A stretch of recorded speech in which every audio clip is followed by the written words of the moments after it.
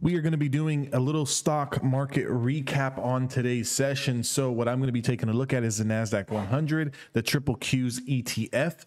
Now, this absolutely got smoked today. So 9.5 points down, 2.5% on the day.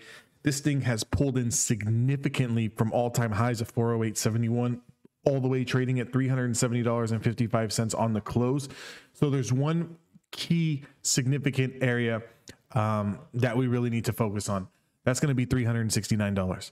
There is no ifs, ands, or buts about it. It's been a clear line in the sand ever since we tagged it here on the 10th of January.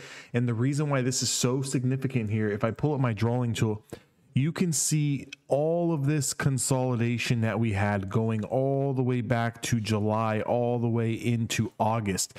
This whole box that I just outlined here, this was a consolidation period where it was acting as resistance. We would come down, it would act as resistance. We tried to chop around, came down to the 50-day moving average.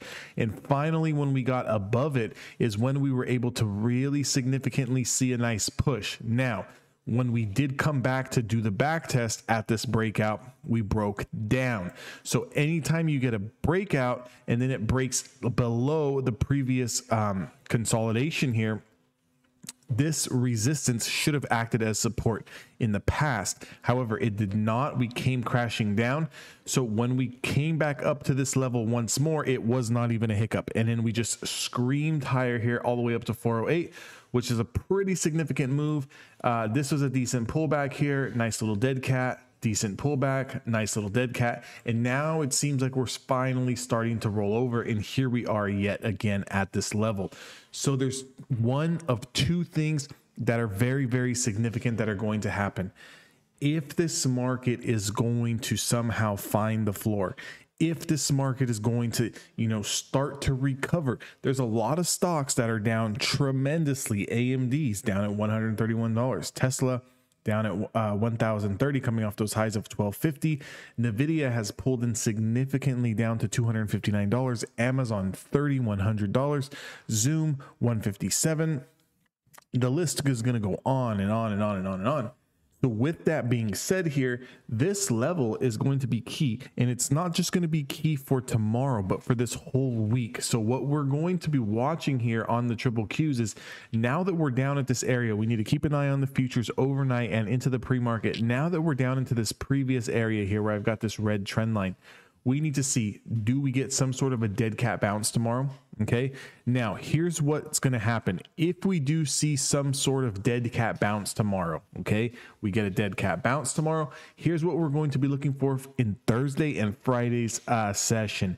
If we start to chop around and lose this zone from the dead cat bounce, and this level does not hold, and any time this week we lose this 369 and start to break below, we've got rising support here at the 200-day moving average, which we have not tested in. Let's see the last time we tested a 200-day moving average. I don't even think we've tested it in the last year. Yeah, we have not even touched the 200 simple moving average here. So with that being said, this level is going to be very, very significant. 369.32. I know if you guys are holding some stocks, you guys are feeling some pain. You guys have to just, kind of hang in there, average down a little bit on your position. Things will really start to get shaky in this market. We'll see 15-20% correction possibly if we lose this whole zone here. Okay, this is the last stop. This is the last stop before the train, goes from the East Coast to the West Coast, goes from the West Coast to the East Coast. There's no more stops here.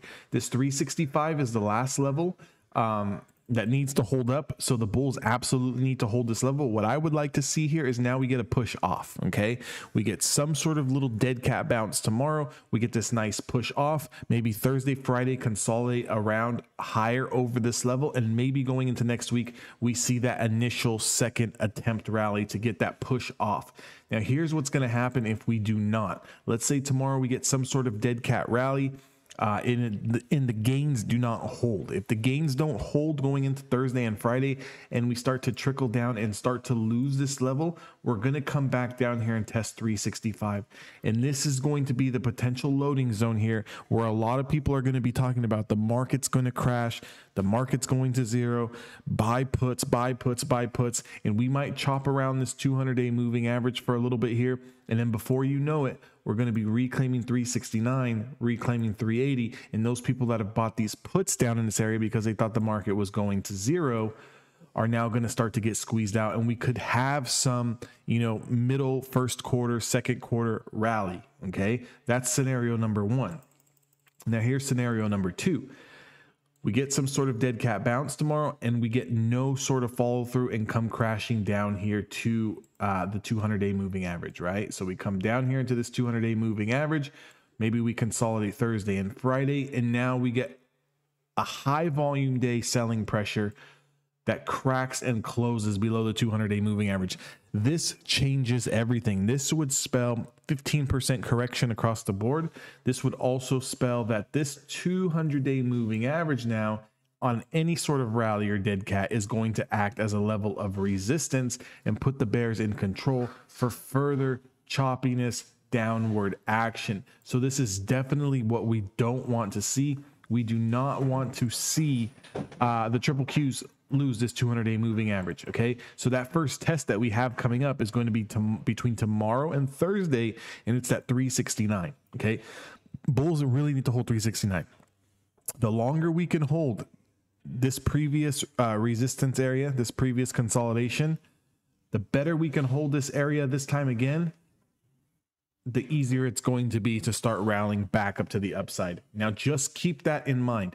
The only level that you really need to be looking at right now on the triple Qs, if you're playing anything like Apple, Tesla, AMD, Airbnb, Nvidia, Amazon, Netflix, any of these big mega cap growth stocks, if you're playing any of those stocks, set an alert for 369. When it goes off, did we hold or are we breaking through? If we're breaking through, there's only one area left to defend for the bulls, and that's going to be 365. So we have to let the data play out. Today was a fantastic opportunity for traders to the downside. With that being said, I hope all of you guys covered your positions, because you never know, right? We could wake up in the morning pre-market, the market can completely gap higher, and then we can have this nice little dead cat and kind of squeeze all of those short positions, squeeze all those shorts out of their positions, and feel a little bit of pain. So today was a fantastic day to ride your puts. Today was a fantastic day to short your stocks. Just cover at the end of the day, because in an environment like that we're in right now, it's very hard telling to see, are we going to continue the slide? Are we going to get that bounce?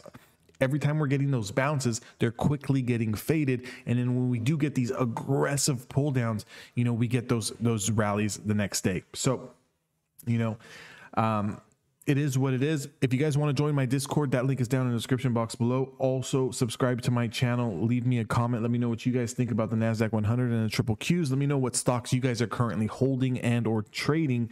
Let's kind of take a look at those stocks together, and I will see you guys all in the next video.